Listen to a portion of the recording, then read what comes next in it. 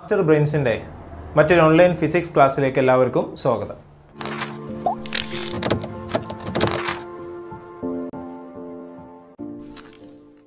അപ്പോൾ ഇന്ന് നമ്മൾ എടുക്കുന്ന SSLC ഫിസിക്സിലെ രണ്ടാമത്തെ ചാപ്റ്റർ അതിൻ്റെ പാർട്ട് 2 ആണ്. പാർട്ട് 2 എന്ന് പറയുമ്പോൾ അതിൻ്റെ അവസാനത്തെ ഭാഗം കൂടിയാണ്. നന്നായിട്ട് ശ്രദ്ധിക്കുക. പാർട്ട് 1 കാണാത്ത ആളുകൾ നിർബന്ധമായിട്ടും പാർട്ട് 1 കാണണം. അത് കണ്ടതിന് ശേഷം മാത്രമേ ഈ പാർട്ട് 2 കാണാൻ പാടുള്ളൂ. ഇനി ഈ പാർട്ട് 2 നമ്മൾ എടുക്കുന്ന സമയത്ത് അവസാന ക്ലാസ്സിൽ, ഇതിൻ്റെ തൊട്ടുമുമ്പത്തെ ക്ലാസ്സിൽ അവസാനം നമ്മളൊരു ചാലകം, ഒരു വൃത്താകൃതിയിലുള്ള അല്ലെങ്കിൽ ഒരു സർക്കുലാർ ഷേപ്പിലുള്ള ചാലകം, ആ ചാലകം വരച്ച് അതിലൂടെ കറണ്ട് പാസ് ചെയ്തു, അതിന് ചുറ്റും ഉണ്ടാകുന്ന കാന്തിക മണ്ഡലം, അത്തരം കാര്യങ്ങളൊക്കെയാണ് പഠിച്ചത്. അപ്പോൾ ഇന്ന് നമ്മൾ പഠിക്കാൻ പോകുന്ന ആദ്യത്തെ ഭാഗം സോളിനോയിഡാണ്. സോളിനോയിഡ്.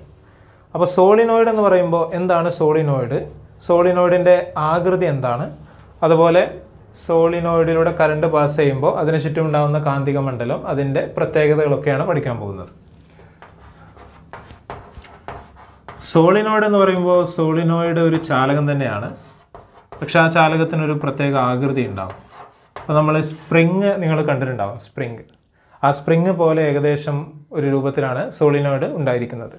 അപ്പോൾ നമ്മളൊരു സാധാരണ ചാലകം എടുക്കുക. ഇതാണ് ഒരു സാധാരണ ചാലകം എന്ന് വിചാരിക്കുക. ഇതൊരു ചാലകം, ഒരു കണ്ടക്ടറാണ്. അപ്പോൾ ഈ സാധാരണ ചാലകം സർപ്പിൾ ആകൃതിയിൽ ചുറ്റിയെടുക്കുക എന്ന് പറയും. സർപ്പിൾ ആകൃതി അഥവാ ഹെലിക്കൽ ഷേപ്പ് എന്ന് പറയും. അപ്പോൾ വേണമെങ്കിൽ നമുക്കിങ്ങനെ ചെയ്യാം. ഇപ്പോൾ ഈ പേനയുടെ പുറത്ത് ഈ ഒരു ചാലകം ഞാനിങ്ങനെ ചുറ്റാൻ പോവാണ്. അപ്പോൾ ഇങ്ങനെ ചുറ്റിക്കഴിഞ്ഞതിന് ശേഷം ഇതിനെ ഞാൻ പുറത്തെടുത്തു. അപ്പോൾ ഇത് പുറത്തെടുക്കുന്ന സമയത്ത് ഇത് ഏകദേശം ഈ രൂപത്തിലാണ് ഉണ്ടാവുക. അപ്പോൾ എങ്ങനെ ഈ രൂപത്തിലേക്ക് നമ്മൾ ചാലകം മാറ്റിയെടുത്താൽ, ഇപ്പോൾ നമ്മൾ ഇതിനെ വിളിക്കുന്ന പേരാണ് സോളിനോയിഡ് അല്ലെങ്കിൽ സോളിനോയിഡ്. അപ്പോൾ ഇതിൽ ഈ ഒരു ഷേപ്പിനെ നമ്മൾ വിളിക്കുന്ന പേര് സർപ്പിൾ ആകൃതി അല്ലെങ്കിൽ ഹെലിക്കൽ ഷേപ്പ് എന്നാണ്. ഓക്കെ, ഹെലിക്കൽ ഷേപ്പിൽ ചുറ്റിയെടുത്തു എന്നാണ്. അപ്പോൾ ഇങ്ങനെ ഒരു ചാലകം നമ്മൾ ചുറ്റിയെടുത്ത് അതിലൂടെ കറണ്ട് പാസ് ചെയ്യാൻ പോകും. അപ്പോൾ ഏറ്റവും സിമ്പിളായിട്ട് നമുക്ക് സോളിനോയിഡിനെ ഇങ്ങനെ വരയ്ക്കാം. ഓക്കെ, ഇതാണ് നമ്മുടെ സോളിനോയിഡ്. അപ്പോൾ ഈ സോളിനോയിഡിൻ്റെ പ്രത്യേകത, ഇത് നമ്മൾ തൊട്ട് മുമ്പത്തെ ക്ലാസ്സിൽ ഇങ്ങനെ ചില ആളുകളെ വരച്ചിരുന്നു, നമുക്ക് ഓർമ്മയുണ്ടാകും. ഇങ്ങനെ ചില ആളുകൾ വരച്ചിരുന്നു. അപ്പോൾ ഇതേ സാധനം തന്നെയാണ് ഇവിടെ, പക്ഷേ ഇവിടെ ഒരു ചുറ്റാണ്, അല്ലേ, ഒരു ടേണാണ്. അപ്പോൾ ഈ ചുറ്റുകൾ ഞാൻ ഒരുപാട് വരക്കുന്നു അല്ലെങ്കിൽ ഒരുപാട് ക്രിയേറ്റ് ചെയ്യുന്നു. അപ്പോൾ ഇങ്ങനെ ഒരുപാട് ചുറ്റുകളുള്ളൊരു ചാലകം, അല്ലേ, ഒരുപാട് ടേൺസ് ഉള്ള ഒരു ചാലകം, അതാണ് സോളിനോയിഡ്. അപ്പോൾ ഈ സോളിനോയിഡിലൂടെ കറണ്ട് പാസ് ചെയ്യുമ്പോൾ അതിന് ചുറ്റും ഒരു കാന്തിക മണ്ഡലം രൂപപ്പെടും. അപ്പോൾ ഇതാണ് നമ്മുടെ സോളിനോയിഡ്. അപ്പോൾ സോളിനോയിഡിൽ ഞാൻ ബാറ്ററി കണക്ട് ചെയ്തു, ഇവിടെ ഞാനൊരു സ്വിച്ച് കണക്ട് ചെയ്തു. ഓക്കെ, ഇനി ഞാൻ സ്വിച്ച് ഓൺ ചെയ്തു. അപ്പോൾ സ്വിച്ച് ഓൺ ചെയ്യുമ്പോൾ ഇത് പോസിറ്റീവാണ്, ഇത് നെഗറ്റീവാണ്. അപ്പോൾ ഈ പോസിറ്റീവിൽ നിന്ന് കറണ്ട് പുറത്തേക്ക് വരുന്നു. അപ്പോൾ കറണ്ട് ഇങ്ങനെ പുറത്തേക്ക് പോകുന്നു. അപ്പോൾ ഈ കറണ്ട് പോസിറ്റീവിൽ നിന്ന് നേരെ നെഗറ്റീവിലേക്ക് വരും. അപ്പോൾ ആ സമയത്ത് ഈ സോളിനോയിഡ് ഒരു കാന്തമായിട്ട് മാറും. അതിനൊരു കാന്തിക സ്വഭാവം വരും, ഒരു മാഗ്നറ്റിക് ക്യാരക്ടർ വരും. അപ്പോൾ ഇതിന് ചുറ്റും ഉണ്ടാകുന്ന കാന്തിക മണ്ഡലത്തിൻ്റെ ആകൃതി ഇതുപോലെയാണ്. ഇതിന് ചുറ്റും ഉണ്ടാകുന്ന കാന്തിക മണ്ഡലത്തിൻ്റെ ആകൃതി ഇതുപോലെയാണ് ഉണ്ടാകുന്നത്. അപ്പോൾ ഇവിടെ ശ്രദ്ധിക്കേണ്ട കാര്യം, ഇതിനുള്ളിലൂടെ നമുക്ക് കാന്തിക മണ്ഡലം വരച്ച് കാണിക്കാൻ പറ്റുന്നുണ്ട്. പിന്നെ ഇതിന് ഏതെങ്കിലും ഒരു ഭാഗത്ത് നോർത്ത് ഉണ്ടാവും, ഏതെങ്കിലും ഒരു ഭാഗത്ത് സൗത്ത് ഉണ്ടാവും. ഇപ്പോൾ ഫോർ എക്സാമ്പിൾ നമ്മളിങ്ങനെ വിചാരിക്കുക, ഈ ഭാഗത്ത് നോർത്താണെന്ന് വിചാരിക്കുക. ഇതിന് നോർത്തും സൗത്തും കണ്ടെത്താനായിട്ട് നമുക്ക് ഒരു പ്രത്യേക നിയമമൊക്കെ ഉണ്ട്. അപ്പോൾ ഈ ഭാഗത്ത് നോർത്താണ്, അതേപോലെ ഈ ഭാഗത്ത് സൗത്താണെന്ന് വിചാരിക്കാം. അപ്പോൾ ഈ ഭാഗത്ത് നോർത്താണെങ്കിൽ ഇവിടെ നിന്ന് പുറത്തേക്കാണ് ആരോ മാർക്ക് പോകുന്നത്. ഓക്കെ, അതേപോലെ ഈ ആരോ മാർക്ക് നേരെ തിരിച്ചു വരുന്നത് സൗത്തിലേക്കാണ്. ഓക്കെ, അപ്പോൾ പുറത്തേക്ക് ആരോ മാർക്ക് പോകുന്നു, തിരിച്ച് നേരെ സൗത്തിലേക്ക് വരുന്നു. അപ്പോൾ ഇങ്ങനെയാണ് വരയ്ക്കേണ്ടത്, നോർത്തും സൗത്തും നമ്മൾ മനസ്സിലാക്കിയാൽ. ഇനി ഇപ്പോൾ ഇത് സോളിനോയിഡ് ആണെന്ന് പറഞ്ഞു. സോളിനോയിഡിൻ്റെ നോർത്തും സൗത്തും നമ്മൾ ഒരു എക്സാമ്പിളാക്കി വരച്ചിട്ടുമുണ്ട്. ഇനി നമ്മൾ മനസ്സിലാക്കേണ്ട മറ്റൊരു കാര്യം, എങ്ങനെയാണ് സോളിനോയിഡിൻ്റെ നോർത്തും സൗത്തും കണ്ടെത്തുക എന്നതാണ്. അപ്പോൾ അത് കണ്ടെത്താനായിട്ട് നമുക്കൊരു ചെറിയ ഒരു ഐഡിയ ബുക്കിൽ തന്നെ പറഞ്ഞു തരുന്നുണ്ട്. അപ്പോൾ നിങ്ങൾക്ക് ഈ ഒരു ആകൃതി ഓർമ്മ ഉണ്ടാവും, വൃത്താകൃതി ഓർമ്മ ഉണ്ടാവും. അപ്പോൾ ഇത് പ്രദക്ഷിണ ദിശയാണ്, അല്ലേ, പ്രദക്ഷിണ ദിശയാണ്, പ്രദക്ഷിണ ദിശ അഥവാ നമ്മുടെ ക്ലോക്ക് വൈസ് എന്ന് പറയും, ക്ലോക്ക് വൈസ് ഡയറക്ഷനാണ്. അപ്പോൾ നമ്മൾ ചെയ്യേണ്ടത് സോളിനോയിഡ് കയ്യിലെടുക്കുക. സോളിനോയിഡ് ഇപ്പോൾ ഫോർ എക്സാമ്പിൾ ഇതാണ് സോളിനോയിഡ് എന്ന് വിചാരിക്കുക. സോളിനോയിഡിൻ്റെ രണ്ട് അറ്റങ്ങളുണ്ട്, അല്ലേ, രണ്ട് മുഖങ്ങൾ. ഇപ്പോൾ ഈ ഭാഗത്തും ഈ ഭാഗത്തും. അപ്പോൾ നമുക്ക് ഇതാണ് സോളിനോയിഡ് എങ്കിൽ ഈ ഭാഗവും കാണാം, അതുപോലെ ഈ ഭാഗവും കാണാം. അപ്പോൾ ഏതെങ്കിലും ഒരു മുഖം നമ്മൾ കയ്യിലെടുക്കുക. എന്നിട്ട് ആ ഭാഗത്ത് കറണ്ട് പ്രവഹിക്കുന്നത് എങ്ങനെയാണെന്ന് നോക്കണം, കറണ്ട് പാസ് ചെയ്യുന്നത് എങ്ങനെയാണെന്ന് നോക്കണം. അപ്പോൾ അവിടെ അതിൻ്റെ ആ ഒരു ഭാഗം സർക്കിൾ ആകൃതി ആയിരിക്കും, ഏകദേശം സർക്കിളാണ്, വൃത്താകൃതിയാണ്. അപ്പോൾ നമ്മൾ കറണ്ട് ചെക്ക് ചെയ്യുമ്പോൾ ഒന്നുകിൽ കറണ്ട് ഇങ്ങനെ വലത്തോട്ട് കറങ്ങുന്നുണ്ടാവും, അല്ലെങ്കിൽ കറണ്ട് ഇടത്തോട്ട് കറങ്ങുന്നുണ്ടാവും. അപ്പോൾ ഇങ്ങനെ കറണ്ട് വലത്തോട്ടാണ് കറങ്ങുന്നതെങ്കിൽ നിങ്ങൾ ആ ഭാഗം സൗത്ത് ആയിട്ട് മനസ്സിലാക്കണം. അതായിരിക്കും സൗത്ത് പോള് അഥവാ ദക്ഷിണ ധ്രുവം. ഓക്കെ, ഇനി ഇങ്ങനെ കറണ്ട് കറങ്ങുന്നത് ഇടത്തോട്ടാണെങ്കിൽ, ഇടത്തോട്ടെന്ന് പറയുമ്പോൾ അപ്രദക്ഷിണ ദിശ അഥവാ anti clock vice direction. Okay, അങ്ങനെയാണെങ്കിൽ ഈ ഭാഗം എന്തായിരിക്കും? നോർത്ത് ആയിരിക്കും. അപ്പോൾ പ്രദക്ഷിണ ദിശയിലാണെങ്കിൽ, ക്ലോക്ക് വൈസ് ആണെങ്കിൽ ആ ഭാഗം സൗത്താണ്. അപ്രദക്ഷിണ ദിശയിലാണെങ്കിൽ അല്ലെങ്കിൽ ആൻറ്റി ക്ലോക്ക് വൈസ് ആണെങ്കിൽ ആ ഭാഗം എന്താണ്? നോർത്താണ്. അപ്പോൾ ഇങ്ങനെയാണ് നമ്മൾ സോളിനോഡിൻ്റെ ഒരു ഭാഗം സൗത്ത് ആണോ നോർത്ത് ആണോ എന്ന് മനസ്സിലാക്കുന്നത്. ഓക്കെ, അപ്പോൾ ഇവിടെ ഇങ്ങനെ മനസ്സിലാക്കിയതിന് ശേഷം നമ്മൾ സോളിനോഡിൽ സൗത്ത് നോർത്തൊക്കെ മാർക്ക് ചെയ്യുന്നു. അങ്ങനെ മാർക്ക് ചെയ്തതിന് ശേഷം നമ്മൾ ആ കാര്യങ്ങളൊക്കെ ചെയ്യാം. ഇനി ഈ സോളിനോയിഡ് നമ്മൾ മറ്റൊരു കാന്തവുമായിട്ട്, ഒരു ബാർ കാന്തവുമായിട്ട് നമ്മൾ കമ്പയർ ചെയ്യുന്നു. ഇപ്പോൾ ഫോർ എക്സാമ്പിൾ ഇവിടെ സോളിനോയിഡ്, ഇത് സോളിനോയിഡിന് ചുറ്റുമുള്ള കാന്തിക മണ്ഡലം ഈ ഭാഗത്ത് ഞാൻ വെച്ചിട്ടുണ്ട്. ഇവിടെ ഒരു ബാറ്ററി കണക്ട് ചെയ്യാം. ഇവിടെ ഞാൻ സ്വിച്ച് കണക്ട് ചെയ്യുന്നുണ്ട്, സ്വിച്ച് ഓൺ ചെയ്യുന്നുണ്ട്. ഓക്കെ, അപ്പോൾ സോളിനോയിഡിന് ചുറ്റുമുള്ള കാന്തിക മണ്ഡലം. ഇനി ഇവിടെ ഒരു ബാർ കാന്തം, നോർത്ത് സൗത്ത്. അപ്പോൾ ഈ ബാർ കാന്തത്തിന് ചുറ്റുമുള്ള കാന്തിക മണ്ഡലം. ഓക്കെ, ഇത് നമ്മളിങ്ങനെയാണ് വരച്ചത്.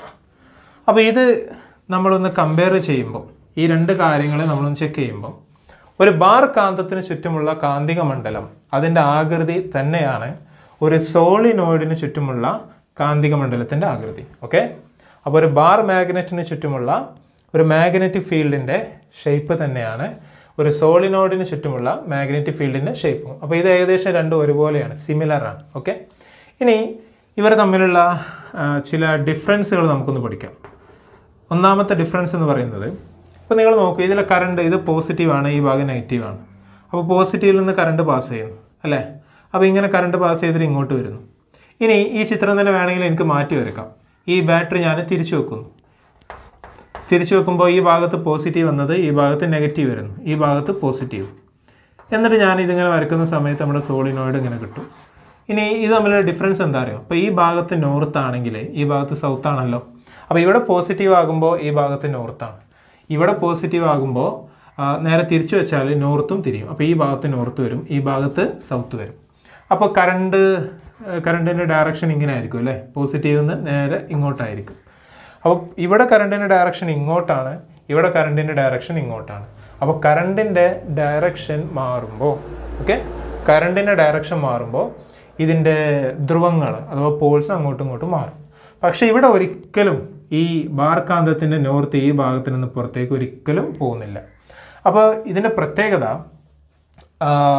ഡിസ്കസ് ചെയ്യുന്ന സമയത്ത് നമ്മൾ ഇതും കൂടെ ഡിസ്കസ് ചെയ്യണം. അപ്പോൾ ഞാനിതിൻ്റെ പ്രത്യേകതകൾ പറയാൻ പോവാണ്.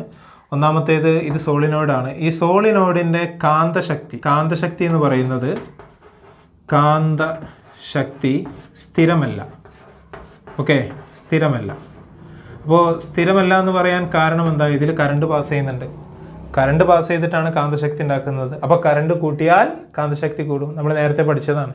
കറണ്ട് കൂട്ടിയാൽ കാന്തശക്തി കൂടും, കറണ്ട് കുറച്ചാലോ കാന്തശക്തി കുറയും. ഓക്കെ, അപ്പോൾ ഇതിൻ്റെ കാന്തശക്തി സ്ഥിരമല്ല. പക്ഷേ ഇത് ബാർ കാന്താണ്. ഇതിൻ്റെ കാന്തശക്തി നമുക്ക് കൂട്ടാനോ കുറക്കാനോ കഴിയൂല. അതുകൊണ്ട് ഇതിൻ്റെ കാന്തശക്തി സ്ഥിരമാണ്. ഇതിൻ്റെ കാന്തശക്തി സ്ഥിരമാണ്. ഓക്കെ, അപ്പോൾ നമ്മൾ കാന്തശക്തി നമ്മൾ മാഗ്നറ്റിക് പവർ എന്ന് വിളിക്കാം, അല്ലെങ്കിൽ മാഗ്നറ്റിസം എന്ന് വിളിക്കാം. സോ ഇതിൻ്റെ മാഗ്നറ്റിക് പവർ ഇതിൻ്റെ മാഗ്നറ്റിക് പവർ ക്യാൻ ചേഞ്ച് അല്ലേ? ചേഞ്ച് ചെയ്യാൻ പറ്റും. പക്ഷേ ഇതിൻ്റെ മാഗ്നറ്റിക് പവർ എന്ത് ചെയ്യുന്നു? ചേഞ്ച് ചെയ്യൂല. അപ്പോൾ ഇത് സ്ഥിരമാണ്. അപ്പോൾ ഇതിൻ്റെ മാഗ്നറ്റിക് പവർ കോൺസ്റ്റൻ്റ് ആണ്. ഇതിൻ്റെ മാഗ്നറ്റിക് പവർ കോൺസ്റ്റൻ്റ് ആണ്. ഇതാണ് ഒന്നാമത്തെ ഡിഫറൻസ്. രണ്ട് പേരും തമ്മിലുള്ള വ്യത്യാസം എന്ന് പറയുന്നത് ഇതാണ്. ഇനി ഞാൻ രണ്ടാമത്തെ ഒരു പോയിന്റ് ഡിസ്കസ് ചെയ്യാൻ പോകുന്നു. രണ്ടാമത്തെ പോയിന്റ്, ഇതിൻ്റെ ധ്രുവങ്ങൾ അല്ലേ? സോളിനോയിഡിൽ കാന്തിക ധ്രുവങ്ങൾ സ്ഥിരമാണോ? സ്ഥിരമല്ല. അപ്പോൾ ധ്രുവങ്ങൾ സ്ഥിരമല്ല. എന്നാൽ ഇവിടെ ധ്രുവങ്ങൾ സ്ഥിരമാണ്. ഓക്കെ, അപ്പോൾ ഇവിടെ പോൾസ് കോൺസ്റ്റൻ്റ് അല്ല, പെർമനൻ്റ് അല്ല. ഇത് ചേഞ്ച് ചെയ്യും. കറണ്ടിൻ്റെ ഡയറക്ഷൻ മാറ്റുമ്പോൾ പോൾസ് അങ്ങോട്ടും ഇങ്ങോട്ടും മാറും. നോർത്തും സൗത്തും അങ്ങോട്ടും ഇങ്ങോട്ടും ചേഞ്ച് ചെയ്യും. ഇവിടെ നോർത്തും സൗത്തും ഒരു കാരണവശാലും അങ്ങോട്ടും ഇങ്ങോട്ടും ചേഞ്ച് ചെയ്യില്ല. അതുകൊണ്ട് സ്ഥിരമാണ് എന്ന് പറഞ്ഞാൽ പെർമനൻ്റ് ആണ് അല്ലെങ്കിൽ കോൺസ്റ്റൻ്റ് ആണ്. ആ പോയിന്റ് അങ്ങനെ നോട്ട് ചെയ്യാം. ഇനി മൂന്നാമത്തെ കാര്യം എന്ന് പറയുന്നത് ഇതിൻ്റെ കാന്തശക്തി നമുക്ക് കറണ്ട് അനുസരിച്ച് അല്ലേ കൂട്ടാനും കുറക്കാനും സാധിക്കും. അപ്പോൾ ഇതിൻ്റെ കാന്തശക്തിയിൽ മാറ്റം വരുത്താം. ഇതിൻ്റെ കാന്തശക്തിയിൽ മാറ്റം വരുത്താൻ കഴിയില്ല. അപ്പോൾ ഇതിൻ്റെ കാന്തശക്തിയിൽ മാറ്റം വരുത്താൻ കഴിയില്ല. ഓക്കെ, കാന്തശക്തിയിൽ മാറ്റം വരുത്താൻ കഴിയില്ല. അപ്പോൾ ഇതിൻ്റെ മാഗ്നറ്റിക് പവർ നമുക്ക് ചേഞ്ച് ചെയ്യാം, ഇതിൻ്റെ മാഗ്നറ്റിക് പവർ നമുക്ക് ചേഞ്ച് ചെയ്യാൻ കഴിയില്ല. അപ്പോൾ അത്തരം കാര്യങ്ങളൊക്കെ നമ്മളൊന്ന് മനസ്സിലാക്കുക. ഓക്കെ, ഇനി ഇതിനെ നമുക്ക് വേണമെങ്കിൽ ഒരു പോയിന്റ് കൂടെ വിളിക്കാം കേട്ടോ. ഇതൊരു കൃത്രിമ കാന്തമാണ്, ഒരു ആർട്ടിഫിഷ്യൽ മാഗ്നറ്റാണ് അല്ലേ. ഇതും ഒരു കൃത്രിമ കാന്തമാണ്, ഒരു ആർട്ടിഫിഷ്യൽ മാഗ്നറ്റാണ്. ഇതൊരു സ്ഥിരകാന്തമാണ്, പക്ഷേ ഇതൊരു സ്ഥിരകാന്തമല്ല, ഇതൊരു താൽക്കാലിക കാന്തമാണ്, ഒരു ടെമ്പററി മാഗ്നറ്റാണ്. ഓക്കെ, ഇതൊരു പെർമനൻറ്റ് മാഗ്നറ്റാണ്. അപ്പോൾ അങ്ങനെയുള്ള കാര്യങ്ങളും വേണമെങ്കിൽ കൊടുക്കാം. ഇനി അടുത്ത എക്സാമ്പിൾ അല്ലെങ്കിൽ അടുത്ത വളരെ ഇമ്പോർട്ടൻ്റ് ആയിട്ടുള്ളൊരു ഭാഗം നമ്മൾ പഠിക്കാൻ പോകുന്നു. ആ ഭാഗം എന്ന് പറയുമ്പോൾ മോട്ടോർ തത്വം അഥവാ മോട്ടോർ പ്രിൻസിപ്പിൾ. എന്താണ് മോട്ടോർ തത്വം അല്ലെങ്കിൽ എന്താണ് മോട്ടോർ പ്രിൻസിപ്പിൾ? സോ ഈ മോട്ടോർ തത്വം അല്ലെങ്കിൽ മോട്ടോർ പ്രിൻസിപ്പിൾ, ഇപ്പം നമ്മുടെ വീട്ടിൽ മോട്ടോർ ഉപയോഗിച്ച് വർക്ക് ചെയ്യുന്ന ഒരുപാട് ഉപകരണങ്ങളുണ്ട് അല്ലേ. നമ്മുടെ വീട്ടിൽ ഇലക്ട്രിക് മോട്ടോർ, വൈദ്യുത motor, fan, mixie, grinder, washing machine അല്ലേ, അങ്ങനെ ഒരുപാട് ഉപകരണങ്ങൾ മോട്ടോർ ഉപയോഗിച്ചിട്ട് വർക്ക് ചെയ്യുന്നതാണ്. അപ്പോൾ ഈ മോട്ടോർ വർക്ക് ചെയ്യുന്നത് ഒരു പ്രത്യേക തത്വം, പ്രിൻസിപ്പിൾ അടിസ്ഥാനമാക്കിയിട്ടാണ്. അതാണ് നമ്മൾ ഡിസ്കസ് ചെയ്യാൻ പോകുന്നത്. അപ്പോൾ ഈ മോട്ടോർ തത്വത്തിൽ നമ്മൾ മനസ്സിലാക്കേണ്ടത്, ഇപ്പോൾ ഫോർ എക്സാമ്പിൾ ഇവിടെ ഒരു യു ഷേപ്പ്ഡ് മാഗ്നറ്റ് ഉണ്ട്. നമ്മുടെ ബുക്കിൽ പറയുന്ന ഒരു ചിത്രമാണ്, യു ഷേപ്പ്ഡ് മാഗ്നറ്റ് ഉണ്ട്. അപ്പോൾ ഈ യു ഷേപ്പ്ഡ് മാഗ്നറ്റിൽ ഇപ്പോൾ ഞാൻ പോസിറ്റീവും നെഗറ്റീവും ഒക്കെ കൊടുത്തിട്ട് അതുമായിട്ട് ഞാനൊരു ചാലകത്തെ കണക്ട് ചെയ്യുന്നു. ഓക്കെ, ആ ചാലകത്തെ കണക്ട് ചെയ്യുന്നു. ആ ചാലകം ഇവിടെ ഉണ്ട്. ആ ചാലകം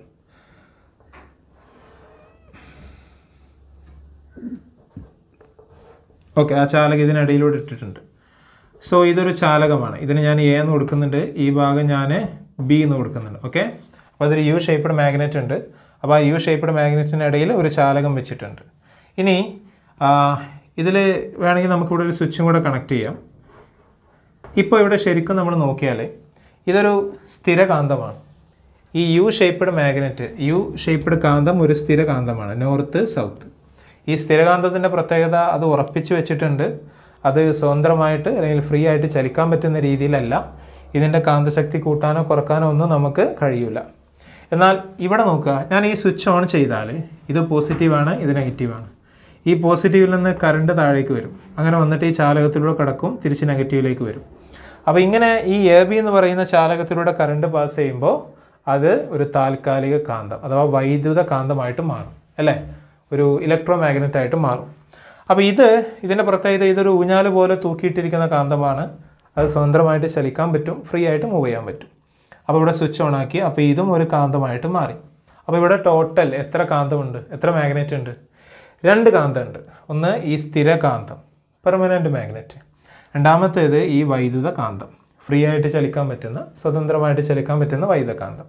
അപ്പോൾ ഇങ്ങനെ 2 കാന്തങ്ങൾ അടുത്ത് വെച്ചാൽ സ്വാഭാവികമായിട്ടും ആകർഷണമോ വികർഷണമോ ഒക്കെ സംഭവിക്കാം.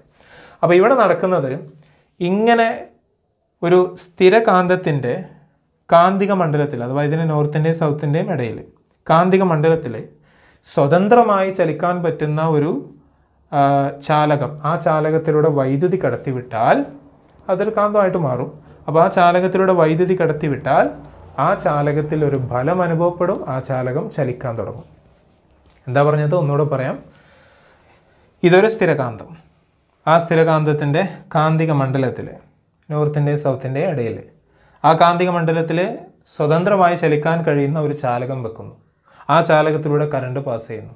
അപ്പോൾ ആ ചാലകത്തിൽ ഒരു ഫലം അനുഭവപ്പെടും. ആ ചാലകം ചലിക്കുന്നതാണ്, ഏതെങ്കിലും ഒരു ദിശയിലേക്ക് ചലിക്കുന്നതാണ്. ഈ ചാലകം മാത്രമാണ് ചലിക്കുന്നത്, ഈ സ്ഥിരകാന്തം ചലിക്കുന്നില്ല. ശ്രദ്ധിക്കുക. അപ്പോൾ ഞാൻ പറഞ്ഞു, ഇതൊരു പെർമനൻ്റ് മാഗ്നറ്റ് ആണ്. ആ പെർമനൻ്റ് മാഗ്നറ്റിൻ്റെ മാഗ്നറ്റിക് ഫീൽഡിൽ ഒരു ഫ്രീ ആയിട്ട് മൂവ് ചെയ്യാൻ പറ്റുന്ന ഒരു കണ്ടക്ടർ വെക്കുന്നു. ആ കണ്ടക്ടറിലൂടെ കറണ്ട് പാസ് ചെയ്യുന്നു. അപ്പോൾ കണ്ടക്ടറിൽ ഒരു ഫോഴ്സ് ആ കണ്ടക്ടറിന് ഒരു ഫോഴ്സ് എക്സ്പീരിയൻസ് ചെയ്യുന്നു. അപ്പോൾ ആ കണ്ടക്ടർ ആ ഫോഴ്സ് ഏത് ഡയറക്ഷനിലാണോ എക്സ്പീരിയൻസ് ചെയ്യുന്നത് ആ ഡയറക്ഷനിൽ മൂവ് ചെയ്യുന്നു. ഓക്കെ, അപ്പോൾ ഇവിടെ കണ്ടക്ടർ മൂവ് ചെയ്യുന്നു നമുക്ക് മനസ്സിലായല്ലോ. അപ്പോൾ ഇതാണ് മോട്ടോർ തത്വം. അപ്പോൾ മോട്ടോർ തത്വം മനസ്സിലാക്കുമ്പോൾ അതിൽ എപ്പോഴും രണ്ട് കാന്തം ഉണ്ടാവും. ഒന്ന് സ്ഥിരകാന്താണ്, പെർമനൻറ്റ് മാഗ്നറ്റ്. ഒന്ന് ഒരു വൈദ്യുത കാന്തമാണ്, ഇലക്ട്രോ മാഗ്നറ്റ്. അപ്പോൾ ഈ വൈദ്യുത കാന്തം സ്വതന്ത്രമായി ചലിക്കാൻ പറ്റുന്ന രീതിയിലാണ്, ഫ്രീ ആയിട്ട് മൂവ് ചെയ്യാൻ പറ്റുന്ന രീതിയിലാണ്. ഓക്കെ, അപ്പോൾ ഇങ്ങനെയാണ് നമ്മുടെ മോട്ടോർ തത്വം അല്ലെങ്കിൽ മോട്ടോർ പ്രിൻസിപ്പിൾ എക്സ്പ്ലെയിൻ ചെയ്യുന്നത്. ഇനി ഇവിടെ നമ്മൾ മനസ്സിലാക്കേണ്ട മറ്റൊരു കാര്യം, ഈ രണ്ട് കാന്തങ്ങൾ അടുത്ത് വരുമ്പോൾ ഈ ചാലകം അല്ലെങ്കിൽ സ്വതന്ത്രമായ ഈ ചാലകം കണ്ടക്ടർ ചലിക്കുന്നുണ്ട്. ഇത് ചലിക്കുന്നത് എങ്ങോട്ടാണ്, അതിൻ്റെ ദിശ നമുക്ക് മനസ്സിലാക്കണം. അപ്പോൾ അടുത്ത് നമ്മൾ മനസ്സിലാക്കാൻ പോകുന്നത് ആ ചാലകത്തിൻ്റെ ചലന ദിശയാണ്. ഓക്കെ, ചലന ദിശ എന്ന് പറയാം, അല്ലെങ്കിൽ ആ ചാലകത്തിൽ ബലം അനുഭവപ്പെടുന്ന ദിശ എന്ന് പറയും. ഓക്കെ, ബലത്തിൻ്റെ ദിശ എന്നും പറയാം. കാരണം ബലത്തിൻ്റെ ദിശയിലാണ് ചാലകം ചലിക്കുന്നത്, അതാണ് ചാലകത്തിൻ്റെ ചലന ദിശ. അപ്പോൾ ബലത്തിൻ്റെ ദിശ. അപ്പോൾ നമ്മൾ മനസ്സിലാക്കാൻ പോകുന്നത് ഡയറക്ഷൻ, ഞാൻ ചുരുക്കി ചെയ്തതാണ്, ഡയറക്ഷൻ ഓഫ് മോഷൻ അല്ലേ, അഥവാ ഡയറക്ഷൻ ഓഫ് ഫോഴ്സ്. അപ്പോൾ ഡയറക്ഷൻ ഓഫ് മോഷൻ അല്ലെങ്കിൽ ഡയറക്ഷൻ ഓഫ് ഫോഴ്സ്, അപ്പോൾ അതാണ് മനസ്സിലാക്കാൻ പോകുന്നത്. ഇനി ഇത് മനസ്സിലാക്കുമ്പോൾ നമുക്ക് രണ്ട് കാര്യങ്ങൾ വേണം. ഒന്നാമത്തെ കാര്യം, രണ്ട് കാര്യങ്ങളുണ്ടെങ്കിൽ ഇത് നമുക്ക് മനസ്സിലാക്കാൻ പറ്റുള്ളൂ. അപ്പോൾ എന്തൊക്കെയാണ് ആ രണ്ട് കാര്യങ്ങൾ? ഒന്നാമത്തെ കാര്യം കറണ്ടിൻ്റെ ദിശ, കറണ്ടിൻ്റെ ദിശ. Okay, കറണ്ടിൻ്റെ direction. രണ്ടാമത്തേത് കാന്തിക മണ്ഡലത്തിൻ്റെ ദിശ, കാന്തിക മണ്ഡലത്തിൻ്റെ ദിശ, കാന്തിക മണ്ഡലത്തിൻ്റെ ദിശ അഥവാ magnetic field. Okay, magnetic field, ആ മാഗ്നറ്റിക് ഫീൽഡിൻ്റെ ഡയറക്ഷൻ. അപ്പോൾ ഈ രണ്ട് കാര്യങ്ങൾ വേണം. കറണ്ടിൻ്റെ ദിശ എല്ലാവർക്കും അറിയാം, അത് പോസിറ്റീവിൽ നിന്ന് നെഗറ്റീവിലേക്കാണ്, ആണല്ലോ, അതെല്ലാവർക്കും അറിയാം, പോസിറ്റീവിൽ നിന്ന് നെഗറ്റീവിലേക്കാണ്. ഇനി കാന്തിക മണ്ഡലത്തിൻ്റെ ദിശ അല്ലെങ്കിൽ മാഗ്നറ്റിക് ഫീൽഡിൻ്റെ ഡയറക്ഷനും നമുക്കറിയാം, നോർത്തും സൗത്തും അവിടെ ഉണ്ടാകും. അങ്ങനെയാണെങ്കിൽ നോർത്തിൽ നിന്ന് സൗത്തിലേക്കാണ്. അപ്പോൾ അത് സിമ്പിളാണ്, പോസിറ്റീവിൽ നിന്ന് നെഗറ്റീവിലേക്ക്, നോർത്തിൽ നിന്ന് സൗത്തിലേക്ക്. അപ്പോൾ ഈ രണ്ട് കാര്യങ്ങൾ അറിഞ്ഞാൽ മാത്രമാണ് നമുക്ക് ചലനദിശ കണ്ടെത്താൻ പറ്റുക. ഇനി ചലനദിശ കണ്ടെത്താൻ ഈ രണ്ട് കാര്യങ്ങൾ നമ്മളെ സഹായിക്കുമെന്ന് പറഞ്ഞു.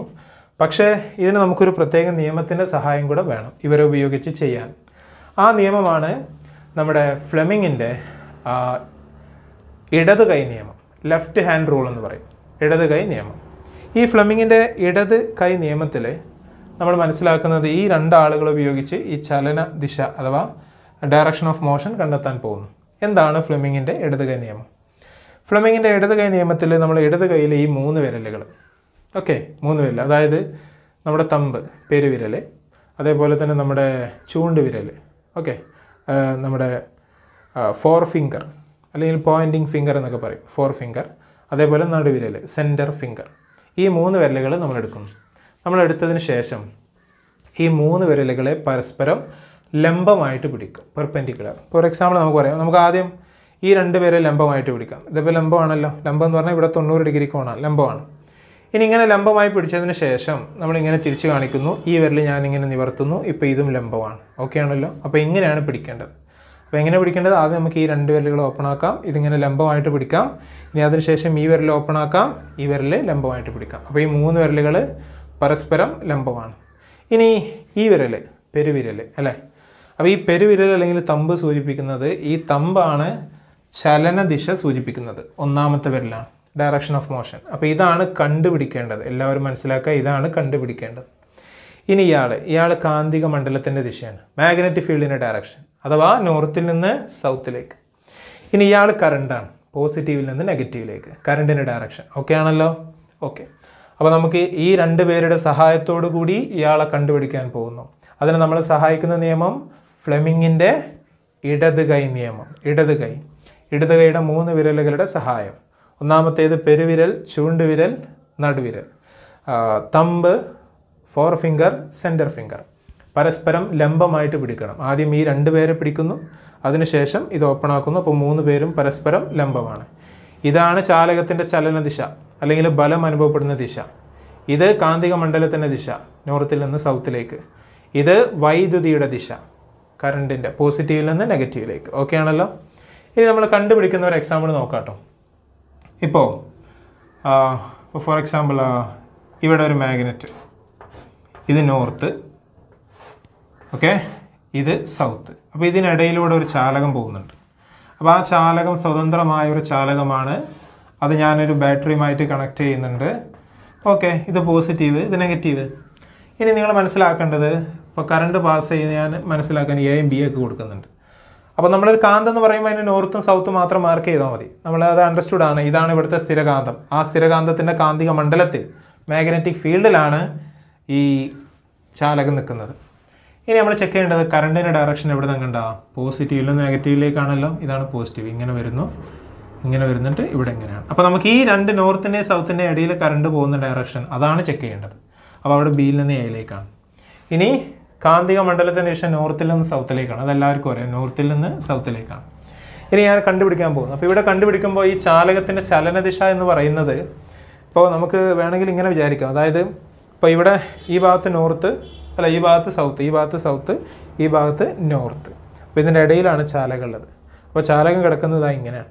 ഓക്കെ, അപ്പോൾ ഇവിടെ സൗത്തും ഉണ്ട്, ഇവിടെ നോർത്തും ഉണ്ട്. അപ്പോൾ ഈ ചാലകം ഒന്നുകിൽ മുകളിലേക്ക് അല്ലെങ്കിലോ താഴേക്ക്, ഇങ്ങനെയാണ് ചലിക്കുക. മുകളിലേക്ക് അല്ലെങ്കിൽ താഴേക്ക്. അപ്പോൾ ഇത് മുകളിലേക്കാണോ താഴേക്കാണോ ചലനം എന്നറിയണം. അപ്പോൾ വേണമെങ്കിൽ ചിലപ്പോൾ ക്വസ്റ്റ്യനിൽ ഇങ്ങനെ ഉണ്ടാവും, ഇതാ ഇവിടെ ഒരു പോയിന്റ് വന്നിട്ട് മുകളിലേക്ക് അല്ലെങ്കിൽ താഴേക്ക്. അപ്പോൾ മുകളിലേക്കാണോ താഴേക്കാണോ എന്ന് അറിയാൻ വേണ്ടിയിട്ട് നമുക്ക് എന്ത് ചെയ്യാം? ഈ ഇടത് കൈ ഉപയോഗിച്ചിട്ട് ഒന്ന് പിടിച്ചു നോക്കാം. അപ്പോൾ ഫസ്റ്റ് നമുക്ക് ഇയാളെയാണല്ലോ കണ്ടുപിടിക്കേണ്ടത്. അപ്പോൾ ഇയാളെ ലാസ്റ്റാണ് എടുക്കേണ്ടത്. അപ്പോൾ ഫസ്റ്റ് ഇപ്പം അല്ലേ നമ്മൾ കൈ ഉപയോഗിച്ച് നമ്പർ ഉണ്ടെന്ന് ഫസ്റ്റ് ഇയാളെ പിടിക്കണം. കാന്തിക മണ്ഡലം പോസിറ്റീവിൽ നിന്ന് നെഗറ്റീവിലേക്ക്. North south. ഞാൻ പോസിറ്റീവ്, അതാ കാന്തിക മണ്ഡലം നോർത്തിൽ നിന്ന് സൗത്തിലേക്ക് ചൂണ്ടുന്നു, നോർത്തിൽ നിന്ന് സൗത്തിലേക്ക്. ഇനി കറണ്ട്.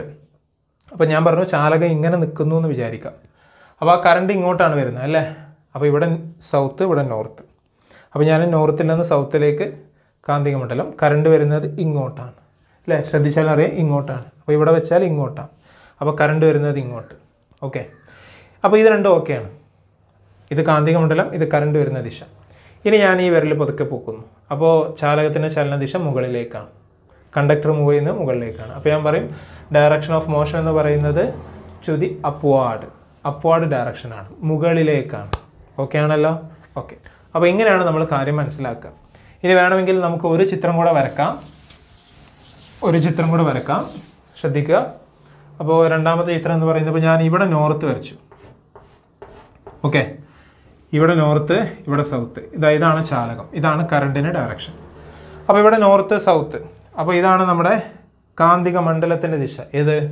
നോർത്തിൽ നിന്ന് സൗത്തിലേക്ക്. അതെല്ലാവർക്കും അറിയാം. അപ്പോൾ ഞാൻ പിടിക്കാൻ പോവാണ്. ഇതാ ഇടത് കൈ ഫസ്റ്റ് ഇയാളാണ് എടുക്കേണ്ടത്. നോർത്തിൽ നിന്ന് സൗത്തിലേക്ക് പിടിക്കുന്നു അല്ലേ. ഞാനിങ്ങനെ പിടിക്കുന്നു. കറണ്ട് എങ്ങോട്ടാ? കറണ്ട് ഇങ്ങോട്ടാണ്. അപ്പോൾ ഞാൻ നമ്മുടെ വിരൽ പിടിച്ചിട്ട് ഇതിങ്ങനെയാണോ പിടിക്കേണ്ടത്? കറണ്ട് ഇങ്ങോട്ടാണോ? അല്ല. അപ്പോൾ കറണ്ട് അങ്ങോട്ടാണ്. അപ്പോൾ ഇങ്ങനെ പിടിച്ചു. അപ്പോൾ കറണ്ട് ഇങ്ങോട്ടാണ്, അതുകൊണ്ട് ഇങ്ങനെ പിടിച്ചു. അതിനുശേഷം ഞാൻ വിരൽ ഓപ്പൺ ചെയ്യുന്നു, ഈ വിരൽ.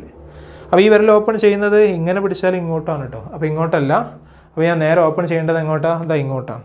അപ്പോൾ ഈ പെരുവിരൽ ഉള്ളിലേക്കാണ്. അപ്പോൾ ഈ ചാലകത്തിൻ്റെ ചലനദിശ കണ്ട, ഈ ചാലകം ഒന്നുകിൽ പുറത്തേക്കോ അല്ലെങ്കിൽ ഉള്ളിലേക്കോ എന്നാണ്. അപ്പോൾ ഈ ചാലകം ഉള്ളിലേക്കാണ് ചലിക്കുന്നത്. ഓക്കെ, അപ്പോൾ ഇങ്ങനെ ചാലകത്തിൻ്റെ ചലനദിശ കണ്ടെത്താൻ പറ്റും. ഈ 3 വിരലുകളാണ് ഉപയോഗിക്കുന്നത്, ശരിക്കും മനസ്സിലാക്കുക. അപ്പോൾ ഇതാണ് മോട്ടോർ തത്വം. അപ്പോൾ ഈ മോട്ടോർ തത്വത്തിൽ ഫ്ലെമിങ്ങിൻ്റെ ഇടത് കൈ നിയമം ഉപയോഗിച്ച് ചാലകത്തിൻ്റെ ചലനദിശ അല്ലെങ്കിൽ ഡയറക്ഷൻ ഓഫ് മോഷൻ നമുക്ക് കണ്ടുപിടിക്കാൻ പറ്റും. അപ്പോൾ അതിൽ എന്തെങ്കിലുമൊക്കെ സംശയം ഉണ്ടെങ്കിൽ തീർച്ചയായിട്ടും നിങ്ങൾ ചോദിക്കണം. ഓക്കെ, ഇനി നമ്മൾ അടുത്തത് ഈ മോട്ടോർ തത്വം അടിസ്ഥാനമാക്കിയിട്ട് പ്രവർത്തിക്കുന്ന 2 ഉപകരണങ്ങൾ. അതിലൊന്നാമത്തേത് നമ്മുടെ ചലിക്കും ചുരുൾ loud speaker, moving coil loud speaker. ചലിക്കും ചുരുൾ loud speaker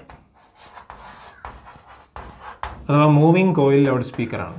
okay, moving coil loud speaker. അപ്പോൾ ഇത് ചലിക്കും ചുരുൾ ലൗഡ് സ്പീക്കർ എന്ന് പറയുമ്പോൾ അതിൻ്റെ പ്രധാനപ്പെട്ട ഒരു ഭാഗം എന്ന് പറയുന്നത് ആദ്യം ഒരു കാന്തം.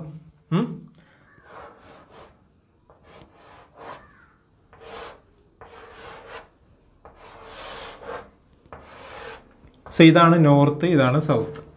അപ്പോൾ ഇതാണ് നമ്മുടെ സ്ഥിരകാന്തത്തിൻ്റെ രണ്ട് ഭാഗങ്ങൾ, നോർത്തും സൗത്തും. അപ്പോൾ ഇവിടെ നമ്മളൊരു പച്ചിരുമ്പ് കോർ വെച്ചിട്ടുണ്ട്. പച്ചിരുമ്പ് കോർ ഒരു സോഫ്റ്റ് അയൺ.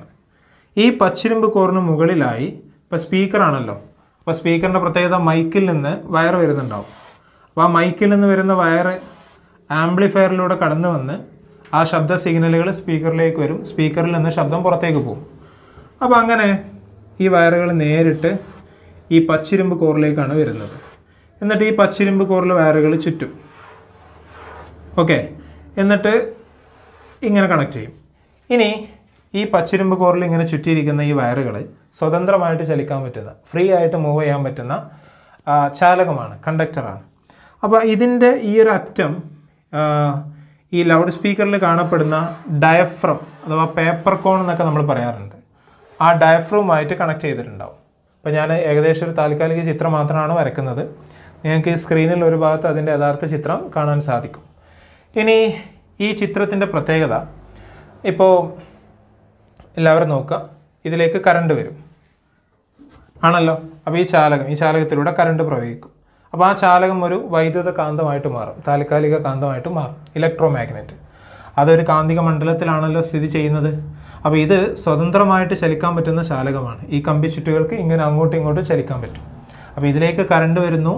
അപ്പോൾ മോട്ടോർ തത്വം കാരണം ഈ സ്വതന്ത്രമായിട്ട് ചലിക്കാൻ പറ്റുന്ന ചാലകം, അതിനൊരു കാന്തിക ശക്തി വരും. അപ്പോൾ അവർ സ്വതന്ത്രമായിട്ട് ചലിക്കും, ഒരു ബലം അനുഭവപ്പെടും. അപ്പോൾ ഇങ്ങനെ സ്വതന്ത്രമായിട്ട് അത് ചലിക്കും, വളരെ ഫാസ്റ്റായിട്ട് ചലിക്കും. എന്ന് പറയുമ്പോൾ നമ്മളതിനെ കമ്പനം ചെയ്യുക എന്നാണ് പറയുക. അങ്ങനെ കമ്പനം ചെയ്യുമ്പോൾ അതുമായിട്ട് ബന്ധിപ്പിച്ചിട്ടുള്ള ഈ ഡയഫ്രം, ഓക്കെ, പേപ്പർ കോണ്, ഈ ഡയഫ്രം കമ്പനം ചെയ്യും. അപ്പോൾ ഇവിടെ വായു കണികകൾ ഉണ്ടാവും. അങ്ങനെ ഈ വായു കണികകൾ കമ്പനം ചെയ്യും. അപ്പോൾ ഡയഫ്രവുമായി ബന്ധപ്പെട്ട വായു കണികകൾ കമ്പനം ചെയ്യുമ്പോൾ ശബ്ദം പുറത്തേക്ക് എത്തി. അപ്പോൾ വായുവിനെ കമ്പനം ചെയ്താൽ ശബ്ദം പുറത്തേക്ക് എത്തിച്ചു എന്നാണ് അർത്ഥം. അപ്പോൾ വീണ്ടും ശ്രദ്ധിക്കുക, ഈ കണ്ടക്ടറിലൂടെ കറണ്ട് വരും. ഇത് ഫ്രീ ആയിട്ട് മൂവ് ചെയ്യാൻ പറ്റുന്ന കണ്ടക്ടേഴ്സാണ്. അത് നോർത്തിൻ്റെയും സൗത്തിൻ്റെയും ഇടയിലാണ്, അതൊരു മാഗ്നറ്റിക് ഫീൽഡിലാണ്. അപ്പോൾ മോട്ടോർ പ്രിൻസിപ്പിൾ പ്രകാരം ഈ കണ്ടക്ടറിന് ഒരു ഫോഴ്സ് എക്സ്പീരിയൻസ് ചെയ്യും. അപ്പോൾ അവർ വളരെ ഫാസ്റ്റായിട്ട് അങ്ങോട്ടും ഇങ്ങോട്ടും മൂവ് ചെയ്യും. എന്ന് പറയുമ്പോൾ വൈബ്രേറ്റ് ചെയ്യും. അങ്ങനെ വൈബ്രേറ്റ് ചെയ്യുമ്പോൾ അതുമായിട്ട് കോണ്ടാക്റ്റിലുള്ള ഈ ഡയഫ്രം വൈബ്രേറ്റ് ചെയ്യും. അപ്പോൾ ഡയഫ്രം വൈബ്രേറ്റ് ചെയ്യുമ്പോൾ ഇപ്പുറത്തുള്ള എയറിൻ്റെ പാർട്ടിക്കിൾസ് വൈബ്രേറ്റ് ചെയ്യും. അപ്പോൾ എയറിൻ്റെ പാർട്ടിക്കിൾസ് വൈബ്രേറ്റ് ചെയ്താൽ ശബ്ദം പുറത്തേക്ക് എത്തിയെന്നാണ് അർത്ഥം. അപ്പോൾ ഇവിടെ വരുന്നത് വൈദ്യുതോർജ്ജമാണ്. ഓക്കെ, ആ വൈദ്യുതോർജ്ജം ഇവിടെ അങ്ങോട്ടും ഇങ്ങോട്ടും ചലനം സംഭവിക്കുമ്പോൾ യാന്ത്രികോർജ്ജം, അത് അവസാനം ശബ്ദോർജ്ജമായിട്ട് മാറി. അപ്പോൾ ഇവിടുത്തെ ഊർജ്ജമാറ്റം എന്താ? വൈദ്യുതോർജ്ജം, യാന്ത്രികോർജ്ജം, ശബ്ദോർജ്ജം. മനസ്സിലാക്കി വെക്കുക, നോട്ട് ചെയ്താൽ. അപ്പോൾ ഇവിടുത്തെ energy change, first electrical energy. അപ്പോൾ ഈ കണ്ടക്ടർ അങ്ങോട്ടും ഇങ്ങോട്ടും മൂവ് ചെയ്യുമ്പോൾ മെക്കാനിക്കൽ എനർജി. പിന്നെ ഇവിടെ സൗണ്ട് പ്രൊഡ്യൂസ് ചെയ്യുമ്പോൾ സൗണ്ട് എനർജി. അപ്പോൾ electrical energy, mechanical energy, sound energy. അപ്പോൾ ഇതാണ്. അപ്പോൾ ഇതിൻ്റെ പ്രധാനപ്പെട്ട ഭാഗങ്ങൾ മറക്കണ്ട. ഒന്ന് ഇത്, അത് നമ്മൾ ഫീൽഡ് കാന്തം എന്ന് പറയും. Okay, field magnet. പിന്നെ ഈ ഇങ്ങനെ ചുരുളുകളാക്കി വെച്ചിരിക്കുന്ന ഈ ഭാഗം, ആ ഭാഗത്തിനെയാണ് നമ്മൾ ചലിക്കും ചുരുൾ എന്ന് പറയുന്നത്, മൂവിങ് കോയിൽ. എന്തുകൊണ്ടാണ് അങ്ങനെ പറയാൻ കാരണം? അതാണ് അവിടെ ചലിക്കുന്ന ചുരുൾ, മൂവ് ചെയ്യുന്ന കോയിൽ അല്ലേ. അതുകൊണ്ട് നമ്മളതിനെ ചലിക്കും ചുരുൾ അല്ലെങ്കിൽ മൂവിങ് കോയിൽ എന്ന് പറയും. കോയിൽ എന്ന് പറഞ്ഞാൽ ഇങ്ങനെ ചുരുളുകളാക്കി വെക്കുന്നതിനാണ് നമ്മൾ കോയിൽ എന്ന് പറയാം. ഇനി പിന്നെ ഇതിൻ്റെ മറ്റൊരു പ്രധാനപ്പെട്ട ഭാഗം ഇതാണ് നമ്മുടെ ഡയഫ്രം അല്ലെങ്കിൽ പേപ്പർ കോൺ, കമ്പനം ചെയ്യുന്ന ഭാഗം. പിന്നെ ഇതെന്ന് പറഞ്ഞാൽ ഇതാണ് ഇവിടുത്തെ കണക്റ്റിംഗ് വയർ അല്ലേ. മൈക്കിൽ നിന്ന് വരുന്നത് അങ്ങനെ ആംപ്ലിഫയറിൽ നിന്ന് വരുന്നത് കണക്ട് ചെയ്ത് സ്പീക്കറിലേക്ക് വരുന്ന കണക്റ്റിംഗ് വയർ ഇതാണ്. അപ്പോൾ 4 പ്രധാനപ്പെട്ട ഭാഗങ്ങളാണ്. ഇനി ഇതിനിടയിൽ ഒരു പച്ചിരുമ്പ് കോർ വെച്ചിട്ടുണ്ട്. Okay, പച്ചിരുമ്പ് core, soft iron core എന്ന് പറയും. ഈ പച്ചിരുമ്പ് കോർ എന്തിനാണ് വെച്ചതെന്ന് ചോദിച്ചാൽ, ഈ ചുരുളിലേക്ക് കറണ്ട് വരുമ്പോൾ അതിനൊരു കാന്തശക്തി ഉണ്ടാവും. ആ കാന്തശക്തി വളരെ കൂടുതലായി കിട്ടാൻ വേണ്ടിയിട്ടാണ് പച്ചിരുമ്പ് കോർ ഇതിനിടയിൽ വെച്ചിട്ടുള്ളത്. അപ്പോൾ പച്ചിരുമ്പ് കോറ് ഈ കോയിലിൻ്റെ അല്ലെങ്കിൽ ഈ ചുരുളിൻ്റെ കാന്തശക്തി വർദ്ധിപ്പിക്കാൻ സഹായിക്കുന്നു, മാഗ്നറ്റിക് പവർ കൂട്ടാൻ സഹായിക്കുന്നു. ഓക്കെ, ഇനി ഇതുമായി ബന്ധപ്പെട്ട് നമുക്ക് ഏറ്റവും അവസാനം പഠിക്കാനുള്ള ഒരു ഉപകരണം, വളരെ ഇമ്പോർട്ടൻ്റ് ആയിട്ടുള്ള ഒരു ഉപകരണം, അതിൻ്റെ പേരാണ് നമ്മുടെ വൈദ്യുത മോട്ടോർ.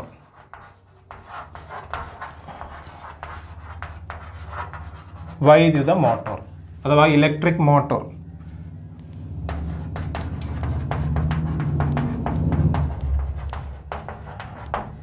അപ്പോൾ ഞാൻ ആദ്യം ഇതിൻ്റെ ചിത്രങ്ങളൊന്ന് വരയ്ക്കാം, പെട്ടെന്ന് മനസ്സിലാക്കാൻ വേണ്ടി വരയ്ക്കുകയാണ്. അപ്പോൾ ഇതിൻ്റെ പ്രധാനപ്പെട്ട ഭാഗം ആദ്യത്തേത് ഇതിൻ്റെ ഫീൽഡ് കാന്തം, നോർത്തും സൗത്തും അടങ്ങിയിട്ടുള്ള ഫീൽഡ് കാന്തം. ഇതിൻ്റെ ഇടയിൽ ആർമേച്ചർ എന്ന് പറയുന്ന ഒരു ഭാഗമുണ്ട്. ആർമേച്ചർ. ഈ ആർമേച്ചറിൻ്റെ പ്രത്യേകത, ഈ ആർമേച്ചർ ഒരു പച്ചിരുമ്പ് കോറിൽ, ഒരു പച്ചിരുമ്പിൽ കമ്പി ചുറ്റിയെടുത്ത ഒരു സംവിധാനമാണ്. പച്ചിരുമ്പിൽ കമ്പി ചുറ്റിയെടുത്ത സംവിധാനമാണ്. ഒരുപാട് കമ്പി ചുരുളുണ്ടാവും. ഓക്കെ, അപ്പോൾ ഒരു സോഫ്റ്റ് അയൺ കോറിൽ കുറച്ച് കണ്ടക്ടർ, കോപ്പർ വയർ വൗണ്ട് ചെയ്ത ഒരു സംവിധാനമാണ് ഈ ആർമേച്ചർ. ഇനി ഈ ആർമേച്ചറിന് വേണമെങ്കിൽ നമുക്ക് എ എന്ന് കൊടുക്കാം. So armature. അപ്പോൾ ആർമേച്ചറിൻ്റെ ചില ഭാഗങ്ങൾ ഞാൻ മാർക്ക് ചെയ്യുന്നുണ്ട്. അപ്പോൾ ഇവിടെ എ, ഇവിടെ ബി, ഇവിടെ സി, ഇവിടെ ഡി.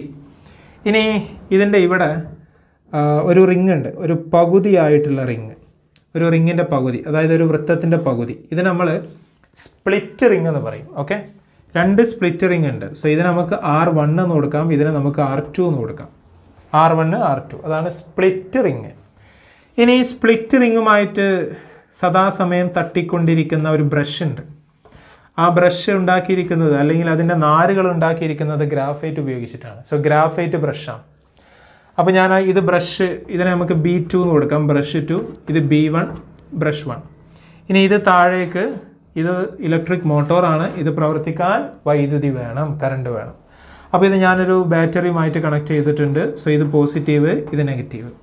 അപ്പോൾ ഇതാണ് ഏറ്റവും സിമ്പിളായിട്ടുള്ള വൈദ്യുത മോട്ടോറിൻ്റെ ചിത്രം, ഇലക്ട്രിക് മോട്ടോറിൻ്റെ ചിത്രം.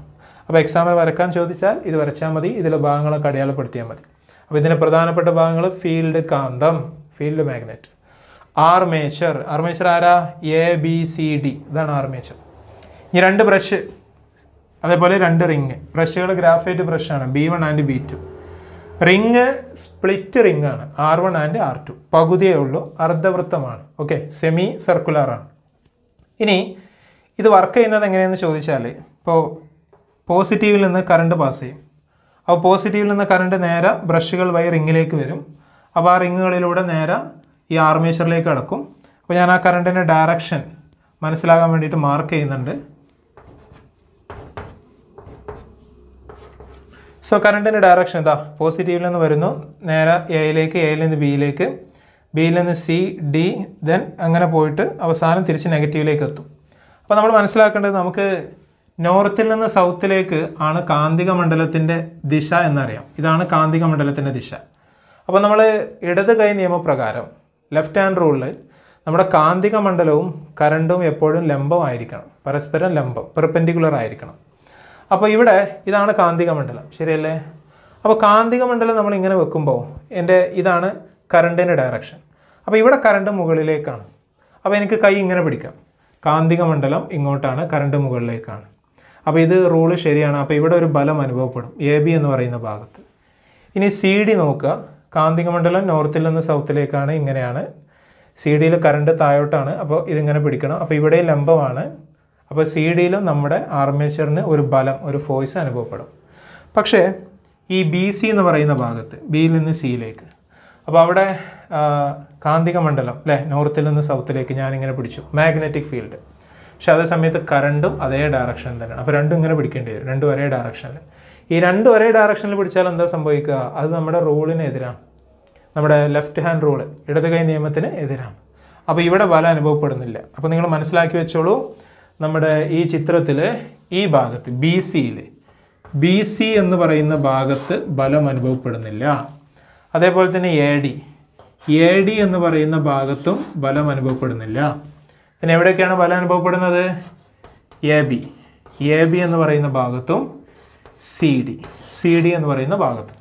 ഇനി വളരെ പെട്ടെന്ന് നോക്കുക. നോർത്തിൽ നിന്ന് സൗത്തിലേക്ക് കാന്തിക മണ്ഡലം, മാഗ്നറ്റിക് ഫീൽഡ്. ഇവിടെ കറണ്ട് മുകളിലേക്കാണ്. ഓക്കെ, അപ്പോൾ ഞാൻ എൻ്റെ ഈ പെരുവിരൽ ഓപ്പൺ ചെയ്യുന്നു. പെരുവിരൽ ബോർഡിനുള്ളിലേക്കാണ്. അപ്പോൾ AB എന്ന് പറയുന്ന ഭാഗത്ത് ഉള്ളിലേക്കാണ് ബലം അനുഭവപ്പെടുന്നത്, ഉള്ളിലേക്ക്. ഇനി അപ്പോൾ ഫോർ എക്സാമ്പിൾ നമുക്ക് ഇപ്പോൾ ഇതാണ് ആർമേച്ചർ എന്ന് വിചാരിക്കുക. അപ്പോൾ ആർമേച്ചറിൽ AB എന്ന് പറയുന്ന ഭാഗം ഇതാണ്. അപ്പോൾ AB എന്ന് പറയുന്ന ഭാഗത്ത് ഉള്ളിലേക്ക് എന്ന് പറയുമ്പോൾ ഈ ഭാഗത്തിന് ഉള്ളിലേക്കാണ് ബലം അനുഭവപ്പെടുന്നത്, ഉള്ളിലേക്ക്. ഇനി ഈ ഭാഗം ചെക്ക് ചെയ്യാം. അപ്പോൾ ഈ ഭാഗം ചെക്ക് ചെയ്യുമ്പോൾ CD, ആദ്യം നോർത്തിൽ നിന്ന് സൗത്തിലേക്ക് കാന്തിക മണ്ഡലം, പിന്നീട് കറണ്ട് താഴേക്കാണ്. അപ്പോൾ ഞാൻ ഇത് ഓപ്പൺ ചെയ്യുന്നു. അപ്പോൾ ഇത് പുറത്തേക്കാണ്. അപ്പോൾ CD ബലം അനുഭവപ്പെടുന്നത് പുറത്തേക്കാണ്. അപ്പോൾ ഇതാണ് ആർമേച്ചർ. അപ്പോൾ ആർമേച്ചർ ശ്രദ്ധിക്കൂ, ഇതാണ് AB, ഇതാണ് CD. അപ്പോൾ ഇവിടെ ബലം അനുഭവപ്പെടുന്നത് എങ്ങോട്ടാണ്? ഉള്ളിലേക്കാണ്, ഇത് ഉള്ളിലേക്ക്. ഈ ഭാഗം പുറത്തേക്ക്. അപ്പോൾ ഇവിടെ നിന്ന് ഒരാൾ ഉള്ളിലേക്കും ഇവിടെ നിന്ന് ഒരാൾ ഇങ്ങോട്ട് പുറത്തേക്കും തള്ളിയാൽ ഇതിങ്ങനെ തിരിയാൻ തുടങ്ങും. ശരിയല്ലേ? അപ്പോൾ ഇതിങ്ങനെ തിരിഞ്ഞ് ഇങ്ങോട്ട് തിരിയും. ഓക്കെ. അപ്പോൾ എന്താ സംഭവിച്ചത്? ഈ ഭാഗം ഇപ്പുറത്തെത്തും. അപ്പോൾ ഈ ഭാഗം ഇപ്പുറത്തെത്തുമ്പോൾ നമ്മൾ പറയും ഹാഫ് റൊട്ടേഷനായി, അതായത് അർദ്ധഭ്രമണം പൂർത്തിയായി. അപ്പോൾ വീണ്ടും ബലം അനുഭവപ്പെടും. വീണ്ടും ബലം അനുഭവപ്പെടുമ്പോൾ വീണ്ടും ഒന്നുകൂടെ തിരിയും. ഒന്നുകൂടെ തിരിയുമ്പോൾ ആ പഴയ ഭാഗം അവിടെ തന്നെ എത്തും. അപ്പോൾ പൂർണ്ണ ഭ്രമണം പൂർത്തിയായി, ഫുൾ റൊട്ടേഷനായിട്ട് മാറി. ഓക്കെ. ഇനി നമ്മൾ മനസ്സിലാക്കേണ്ട ഒരു കാര്യം, ഈ 2 റിങ്ങുകളുണ്ടല്ലോ. അപ്പോൾ ഈ A B and C D ഇതിങ്ങനെ തിരിഞ്ഞ് വരുമ്പോൾ എ ബി ഇപ്പുറത്തെത്തും, സി ഡി ഇപ്പുറത്തും വരും. അപ്പോൾ അങ്ങനെ വരുമ്പോൾ ഈ R1 എന്ന് പറയുന്ന റിങ് ഈ ആർമേച്ചറിൻ്റെ കാലുകളുമായിട്ട് വെൽഡ് ചെയ്ത് വെച്ചിട്ടുള്ള റിങ്ങാണ്. അങ്ങനെ വെൽഡ് ചെയ്താണ്, വിളക്കി ചേർക്കുക എന്ന് പറയും. ഉരുക്കി ഒട്ടിച്ചതാണ്, വെൽഡ് ചെയ്താണ്. അപ്പോൾ വെൽഡ് ചെയ്യുമ്പോൾ എന്താ സംഭവിക്കുക? ഈ എ ബി അപ്പുറത്തേക്ക് എത്തുമ്പോൾ തിരിയുമ്പോൾ ഈ R2 എന്ന് പറയുന്ന റിങ്ങും അപ്പുറത്തേക്ക് എത്തിയിട്ടുണ്ടാവും. ഇനി R1 എന്ന് പറയുന്ന റിങ് ഇപ്പുറത്തേക്ക് എത്തിയിട്ടുണ്ടാവും. അപ്പോൾ ഈ ആർമേച്ചർ ഓരോ പ്രാവശ്യം പകുതി തിരിയുമ്പോഴും ഈ റിങ്ങുകൾ അങ്ങോട്ടും ഇങ്ങോട്ടും മാറുന്നുണ്ട്. അപ്പോൾ ഈ റിങ്ങുകൾ അങ്ങോട്ടും ഇങ്ങോട്ടും മാറുന്നത് കൊണ്ടാണ് ആർമേച്ചറിന് വീണ്ടും വീണ്ടും കറങ്ങാൻ സാധിക്കുന്നത്. ഇപ്പോൾ ഞാൻ അതിൻ്റെ ചിത്രം കൂടെ വരച്ച് എക്സ്പ്ലെയിൻ ചെയ്യുന്നില്ല, നിങ്ങൾ മനസ്സിലാക്കുക. ഓരോ അർദ്ധ ഭ്രമണം നടക്കുമ്പോഴും ഈ റിങ്ങുകളും കൂടെ കറങ്ങുന്നുണ്ട്. അതുകൊണ്ട് റിങ്ങുകൾ അങ്ങോട്ടും ഇങ്ങോട്ടും മാറും. റിങ്ങുകളും മാറുന്നത് കൊണ്ടാണ് ഈ ആർമേച്ചറിന് വീണ്ടും വീണ്ടും അടുത്ത പകുതി ഇങ്ങനെ തിരിയാൻ പറ്റുന്നത്, അടുത്ത ഭ്രമണം പൂർത്തിയാക്കാൻ പറ്റുന്നത്. അപ്പോൾ ഈ പകുതി റിങ്ങുകൾ, ഹാഫ് റിങ്ങുകൾ അല്ലെങ്കിൽ നമ്മുടെ സ്പ്ലിറ്റ് റിങ്ങുകൾ ഉള്ളത് കൊണ്ടാണ് ആർമേച്ചറിന് ഭ്രമണം തുടർച്ചയായിട്ട് നടത്താൻ പറ്റുന്നത്, അതിൻ്റെ റൊട്ടേഷൻ പൂർണ്ണമായിട്ട് നടത്താൻ പറ്റുന്നത്. ഓക്കെ. ഇനി ഇവിടുത്തെ ഊർജ്ജമാറ്റം ഒന്ന് ശ്രദ്ധിക്കുക. ഫസ്റ്റ് നമ്മൾ വൈദ്യുതോർജ്ജം കൊടുക്കും. വൈദ്യുതോർജ്ജം കൊടുക്കുമ്പോൾ ഇതിനൊരു ബലം അനുഭവപ്പെട്ട് ഈ ആർമേച്ചർ കറങ്ങാൻ തുടങ്ങും. ആർമേച്ചർ കറങ്ങുമ്പോൾ എന്താ സംഭവിക്കുക? അത് യാന്ത്രികോർജ്ജമാണ് അല്ലേ? അപ്പോൾ വൈദ്യുതോർജ്ജം യാന്ത്രികോർജ്ജമായിട്ട് മാറും. Okay. Electrical energy mechanical energy ആയിട്ട് മാറും. അപ്പോൾ ഇതാണ് വൈദ്യുത മോട്ടോർ അഥവാ ഇലക്ട്രിക് മോട്ടോർ. ഇത് അതിൻ്റെ ഒരു സിമ്പിൾ എക്സ്പ്ലനേഷനാണ്. ഓക്കെ. അപ്പോൾ നമ്മുടെ രണ്ടാമത്തെ പാഠഭാഗം ഇവിടെ കഴിഞ്ഞിരിക്കുന്നു.